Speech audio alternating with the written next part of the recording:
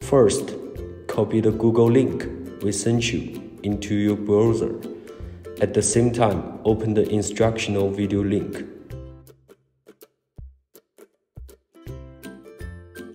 Click to download. After downloading, unzip this package. Connect the navigation to the computer via USB cable.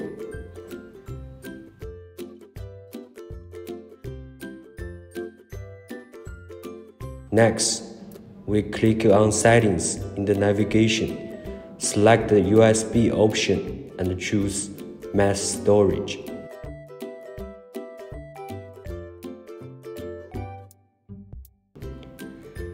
When this screen appears, the machine has been successfully connected to the computer and the computer can read the machine's memory.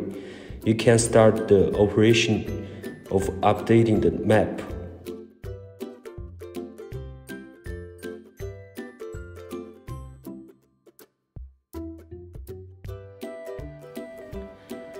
Deleting files from removable disks. Copy and paste the extracted files to a removable disk. After copy, we set the corresponding path in the navigation device.